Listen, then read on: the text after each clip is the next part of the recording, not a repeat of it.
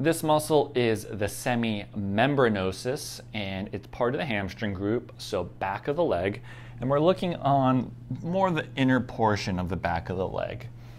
The origin for the semimembranosus is the outer surface of the ischial tuberosity, the butt bone.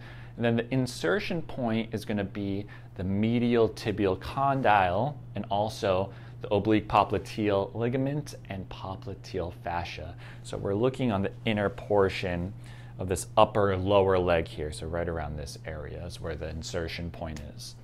The actions for the semimembranosus, remember, hamstring group, we're looking at hip extension. Also, it's going to stabilize the pelvis and knee flexion and internal rotation. Easy way to remember the actions is, if you're at the gym, what would you do to work out the hamstrings? Leg curls are great for the hamstring. Also, exercises like deadlifts where we have to extend the hip at the top, great for the hamstrings. And that is the semimembranosus.